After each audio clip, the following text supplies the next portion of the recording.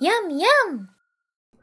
Frank here for a quick introduction to the Smart Projection Unwrap Autoloop Rectangle in SMONSTER. Have an item selected, UV map selected, then select two polygons adjacent. It will select automatically all the loop on this selection and process and unwrap with the rectangle. So press the Q key, Smart Projection Unwrap, Smart Projection Unwrap Rectangle, and select the Autoloop mode. The Autoloop mode will automatically select a loop on this selection and unwrap it in rectangle fashion. Then, if you prefer to have multiple selection, it works too. But